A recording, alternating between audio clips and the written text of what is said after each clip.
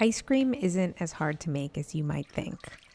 Once you figure out an ice cream base that you love, which is basically just tweaking the amount of sugar and egg yolks to the ratio of milk and cream that you'd like, you can tweak the recipe to enjoy with almost every flavor. What you see here is a matcha green tea flavor. Once you make the custard base, you cool it. I like to do it in the fridge overnight. And the next day, I'll just run it through an ice cream maker. Or you can freeze it flat in a Ziploc bag and then run it through a food processor or blender. I like to keep a few flavors in the freezer at all times, and it's very likely that at least one of them is tea-based.